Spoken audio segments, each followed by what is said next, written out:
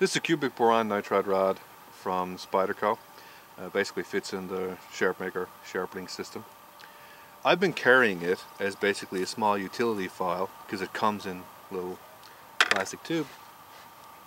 And I've been using it to sharpen utility knife blades that are used by electricians, plumbers, carpenters and various other tradesmen. And the feedback from it was generally relatively positive. So I've done a couple of experiments to look at that and sort of quantify the initial sharpness and edge retention with the cubic boron nitride rods versus the as boxed edge, the sharpness and performance that they come with. And I put up a video already on cardboard, and I compared the as boxed sharpness and edge retention to a number of other finishes. And the cubic boron nitride rods were comparable both in terms of initial sharpness and edge retention. And I was cutting 1/8 inch cardboard on a slice through the blade. Now, as a complement to that, when you're talking about edge retention, you want to look at in a number of aspects, because edge retention changes depending on what you cut and how you actually cut it.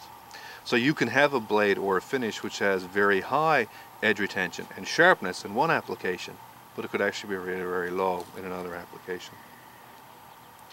So the opposite of slicing is, of course, push cutting. So I wanted to do a push cutting trial of edge retention on a rather hard material that wasn't very abrasive. So that's the complete opposite of looking at sharpness and edge retention on a rather soft material like cardboard, which is abrasive on a slice. So I had a bunch of these, and these are basically screw ties. They're used to hold in screws for strip runs, for commonly used around here for stand-up screw guns, screw-off floors, commonly used. They're basically like zip ties. They're relatively heavy, kind of annoying to cut up because when the screws come out they leave all these little barbs hanging off it. They should be very easy to cut with a knife. So again, they're thicker than standard zip tie. And you cut them basically on a push, like that. You can't really slice it like a piece of rope because it's hard plastic, of course. So you just push right through it. So, planned a relatively simple experiment. Just cut up a whack of these screw ties with the as boxed edge, resharpen it at 15 degrees per side with the cubic boron nitride rods, measure the sharpness and edge retention and compare. So the initial sharpness was lower with the cubic boron nitride rod finish. That wasn't surprising. Again, I'm doing a push cut. There's almost no draw, just a straight push. So sharpness for push cutting is very different than sharpness for slicing. So when you're sharpening for push cutting, you want essentially the finest grit finish that you can have. So of course the cubic boron nitride rod's relatively coarse finish, so the sharpness on a push is relatively low. So I expected that, no big surprise. But it's always nice, of course, to actually do the experiment and confirm what you think. I was, however, surprised that the actual edge retention was higher with the cubic boron nitride rod finished than the as box finished. And the difference was so significant that by the time I had cut 1,000 of these little pieces, the sharpness was comparable between the cubic boron nitride rod blade and the one that still had the as box finished. So it was actually starting to catch up. Now I stopped at 1,000 cuts because I only had so much of the material and I needed to repeat everything a few times to make sure if it was stable. But it looked like that if I had to keep cutting with it, the cubic boron nitride rods would have overtaken the as box finished and had a superior edge retention in the long term. As a side note, a lot of people complain about cutting up zip ties and other hard plastic and saying that it chips edges and dents them and does all that kind of stuff. Again, I had to cut 1,000 pieces of this to produce pretty much any effect on the edge, and even after cutting 1,000 pieces, the edges would shave in all cases. But the interesting thing is, the edges that were as boxed, that had that sort of high polish that they come with, was actually less durable. I did 4 runs with the as box finished. Two of them had rather significant damage in that you could see it by eye, see the light reflecting. You couldn't see anything if you turn it sideways like that. I'm not talking about large chips or rolls, the kind of things that you feel and see. I'm just talking about I could see significant light reflecting from the edge. One of the runs with the ASBox finish had sort of mattered, and one of it had very light. I only had enough material to do 2 runs with the cubic boron nitride rod finish, and they produced almost no damage whatsoever, no effect whatsoever. One run made no difference. The edge looked identical after doing 1,000 cuts as it did when it started, and one just had 2 barely little spots on the edge that I could see like a little bit of light reflecting. So the long-term edge retention looked to be significantly better with the cubic boron nitride rods. If I had to continue cutting past 1,000 cuts, I think it would have overtaken the ASBox edge. Now, that's not immediately obvious as to why that would be the case, because again, you're doing push cuts. Push cuts performance tends to get better as you give it a higher polish. There's a couple of reasons though why this might not be the case here. One of it could simply be that the ASBox edges are slightly overheated, which is very common. The other one is that there's a slight angle difference. The ASBox edge is around 12 to 13 degrees per side. The edge I was putting on with the cubic boron nitride rods was 15 degrees per side, standard Sharpmaker setting. So that extra couple of degrees could have gave it another bit of durability, which could have stopped those little dents and rolls that I was getting with the ASBox edge. Mike Swaim used to do a lot of cutting comparisons and talk about them on the news group Wreck.Knives. One of the things that he often saw and talked about, he did a lot of work with coarse finishes, was that he thought and had observed coarse finishes doing better in areas that you would think polished edges would perform well.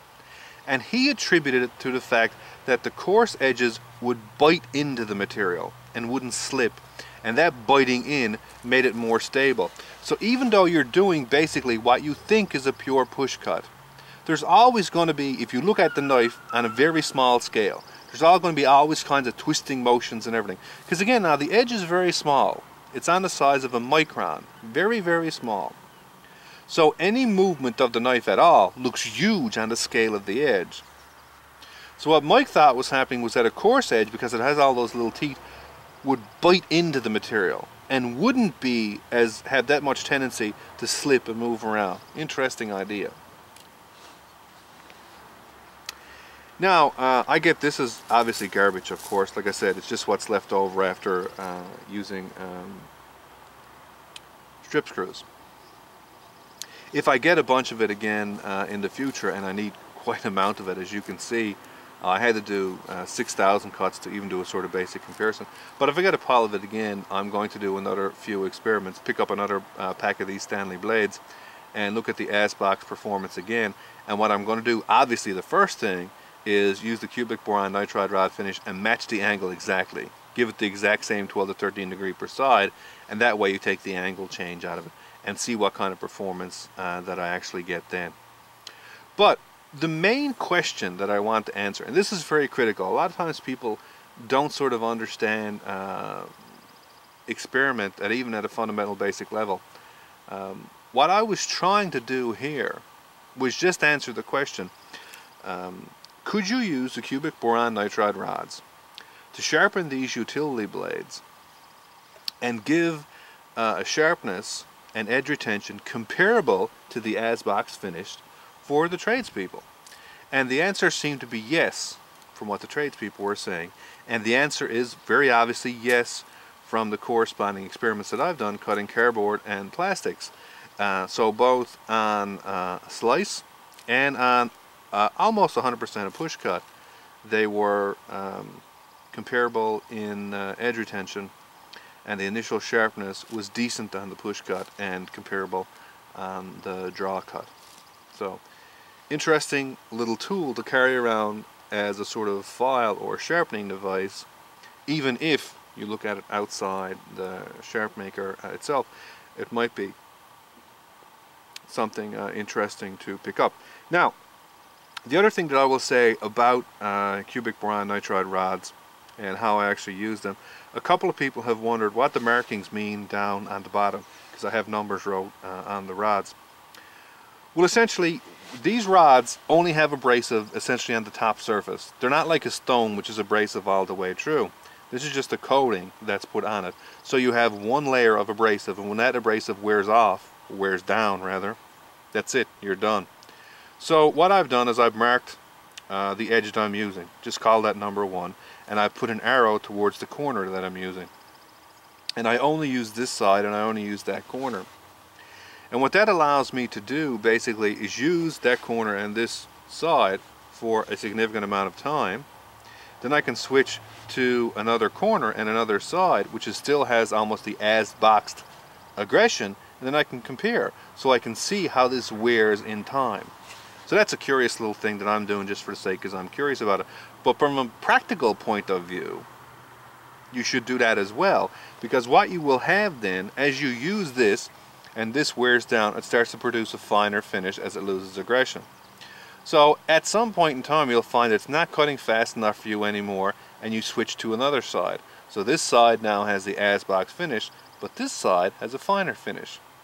So it starts off as coarse all the way around, but if you use just one side, eventually that'll drop to about a medium. Then you go to this and you use that as your coarse, and you use this as your medium. So after you're finished with your coarse, you jump to your medium, use that before you jump to the ceramic stones. Then after you use this for quite some time, it starts to drop down, it becomes your medium, you jump to the other side, which is your coarse, and now the first side, you're still continuing to using that, has dropped to your fine. So you end up with a fine, medium, and coarse grit cubic boron nitride rod. And of course you can do that with any sort of stone, not just with the Sharpmaker stone, but it's just how you actually use them. So that's just a little tip.